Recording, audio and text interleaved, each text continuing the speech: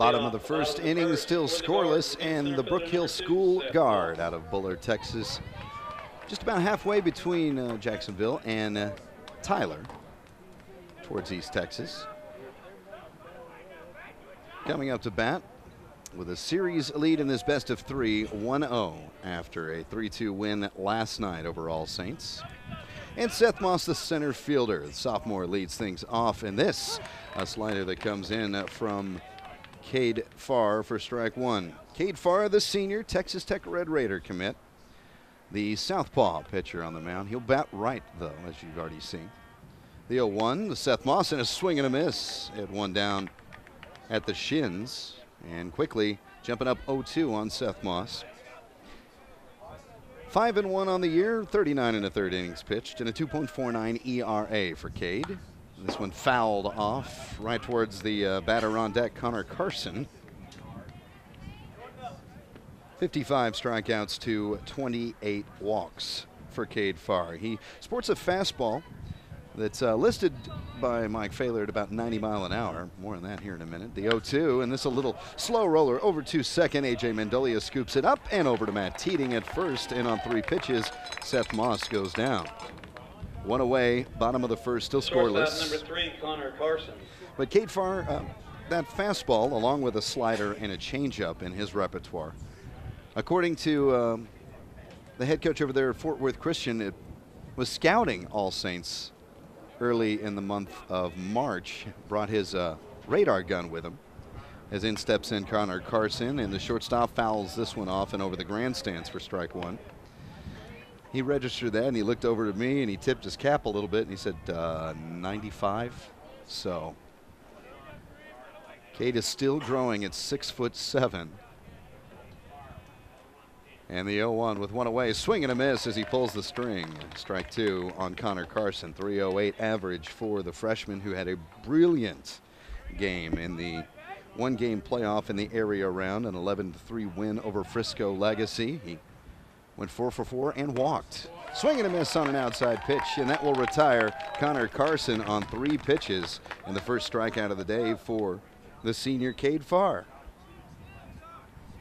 Here comes Josh Jenkins, the catcher. And the senior batting .435, which leads the Guard. 1 home run, 13 RBI, 6 doubles, and 2 triples. And Jenkins last night went 2 for 3.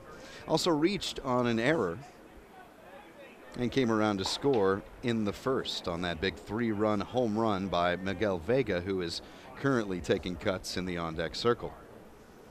And the opening offering from Farr. This one down and bounces off the plate. A fastball for ball 1. In the field, wholesale changes in the lineup, but that also means defensively, too, for the Saints. Logan Britt is in center for his 2nd straight game. Will Shipman over in left, Cedric Bowman in right. That stays the same. A.J. Mendolia also still at 2nd.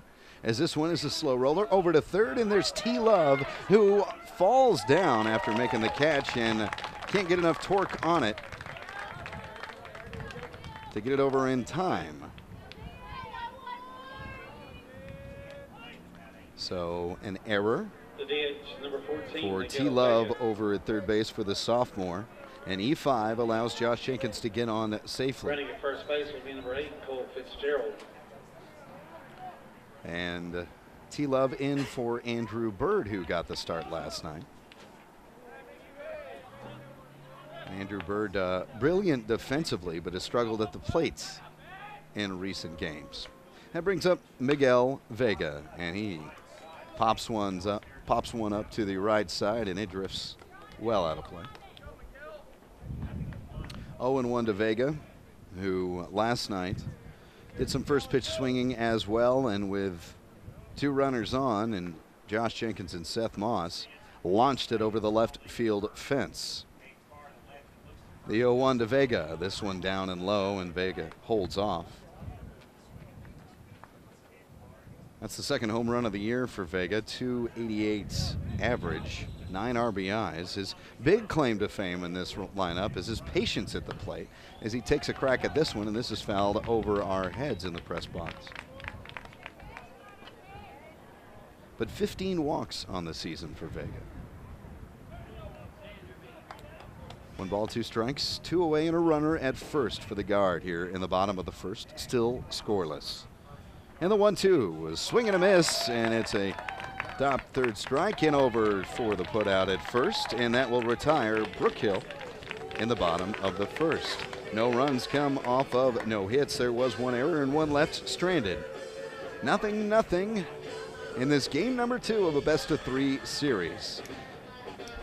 Saints coming up to bat to lead off the second with their 6, 7, and 8 hitters after this brief timeout here at Texas24.net on the Texas 24/7 television network.